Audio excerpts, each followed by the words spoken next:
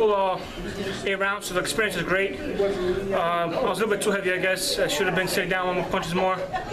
And that's what camp is for, you know. Every fight's a different lesson, and I'm gonna keep training hard and look to improve next fight. What weight were you coming in for this fight? It was 260, which is 10 pounds heavier than last fight, and that won't happen ever again. So what, you said you're going to do something different. What do you plan to do different going forward? You plan to work with more of a strength conditioning coach? I did, just a couple of injuries I had during the camp. But it's what it is, man. No excuses. I got the W, so that's all that matters. We saw a little bit of a fan base is developing here. You have it. How much does that help you going forward? Knowing that you're starting to build a fan base that will travel. Yeah, it's great. I mean, I had a lot of people come to this fight, my family and friends. So that's a real a motivator. You hear them cheering me on, and that's the best part.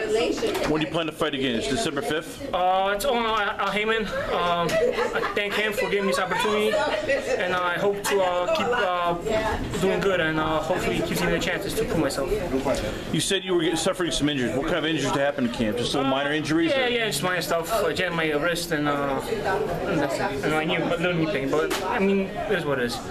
Take us to the 6th round. You start busting him up a lot more. You start catching with the uppercuts. 7th and 8th rounds, sometimes you're taking some time off. Was that because of the weight? Was that because of the injuries? Or just he was very durable? Yeah, he's durable, man. I didn't want to push myself out because he will come back stronger with 2 or 3 shots, hard shots, and I didn't want to push myself out and then let him catch up on it. First round, you seemed to be very just flummoxed a bit, and you came out, started throwing a lot of shots. A lot of guys don't do that with you.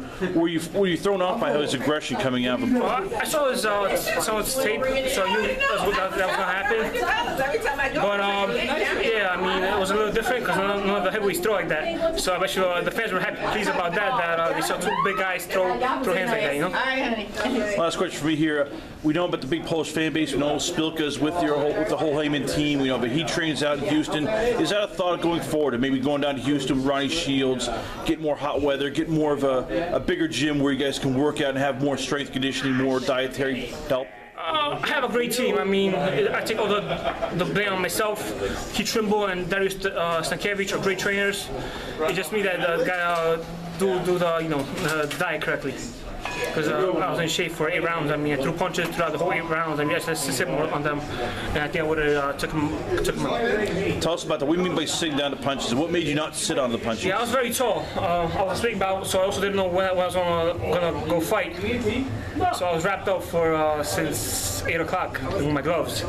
And I thought the fight with Gabriel was gonna go the full distance because they have not a lot of knockouts.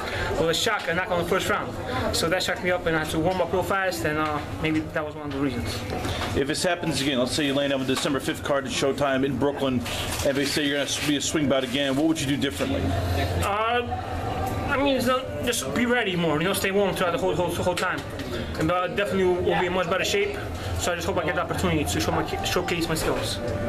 There you have it. Once again, it's Adam Kownacki, a.k.a. the Babyface Badass, only here on LastCallRadioShow.com.